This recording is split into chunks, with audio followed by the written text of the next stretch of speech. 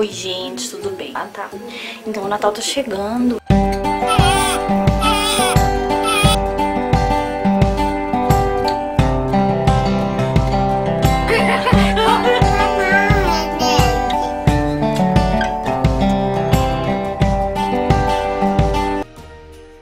E eu quero fazer um especial de Natal, quero postar vídeo todos os dias, assim, até o dia de 25, a partir de hoje, até o dia 25. E então, assim, eu vou passar algumas diquinhas pra você aí, não tem muito espaço no seu apartamento ou na sua casa, e você quer decorar a sua casa, mas você não tem muito espaço, né? Então, eu vou passar alguma diquinha pra você, espero muito que você goste, tá? Não é nada assim elaborado, uma coisa bem elaborada, porque... como vocês sabem, eu moro em apartamento e meu apartamento é bem pequeno. Muita coisa, um apartamento pequeno não tem espaço pra decorar, né? Como eu amo o Natal, eu tentei decorar do meu jeitinho, com as coisas que eu tenho, coisa que eu posso. No momento que eu posso fazer isso.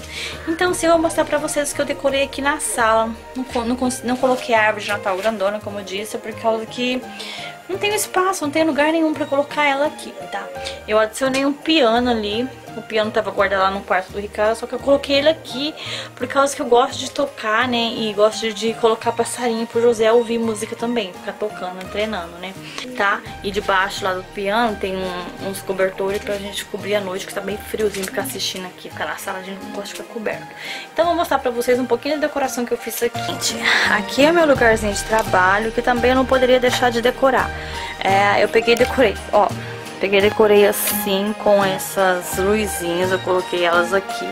A luzinha, ela é da árvore de Natal. Só que como eu não montei a árvore grande, tinha colocado tudo essas luzinhas dentro desse pote de vidro aqui. Só que aí meu amor sempre traz flor pra mim, obrigada, tá amor? Aqui eu coloquei uns vidros que eu já tinha em casa, eu coloquei algumas bolinhas que é da árvore grande, né?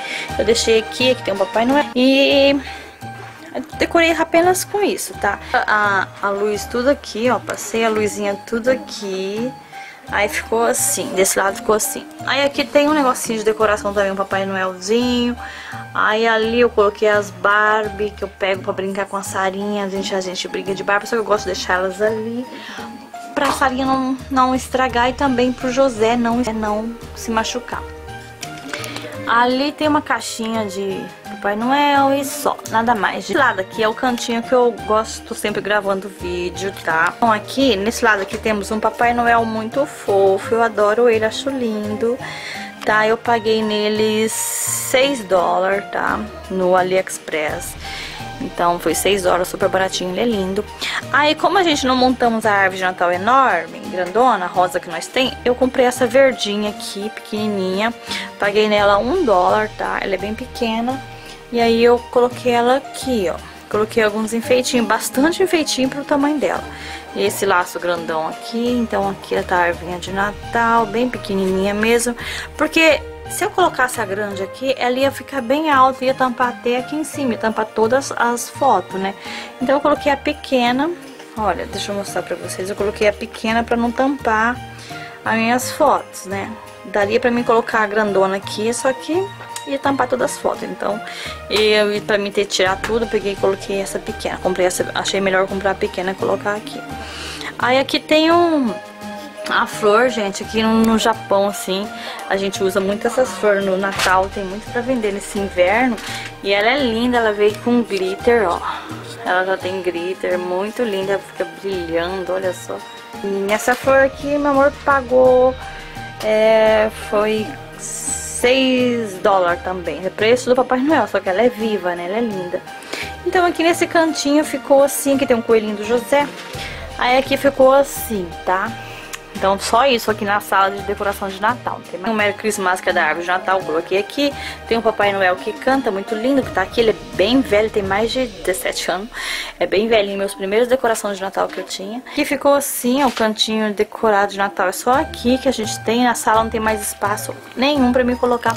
Eu poderia guardar o piano, só que, gente, eu gosto de ficar tocando, como eu disse, então eu deixei ele aí, tá? Poderia guardar o piano e deixar sem nada aqui. Mas eu gostei mais do jeito que tá aqui, tá uma bagunça.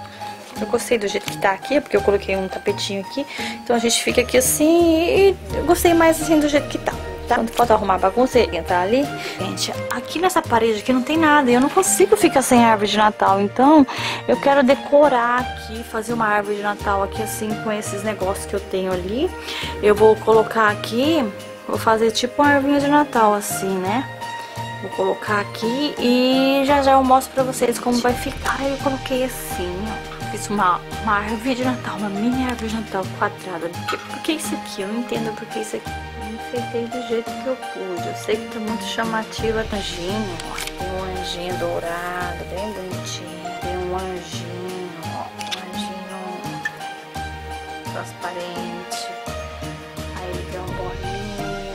Eu achei legal, ficou bonitinho, ficou bem esquisitinho, mas achei legal. Gostei daquele jeito, eu tirei e coloquei assim. Coloquei assim, porque tinha um espelho pra pôr ali, ó. Tá. Aí eu coloquei assim, mas não ficou bonito não.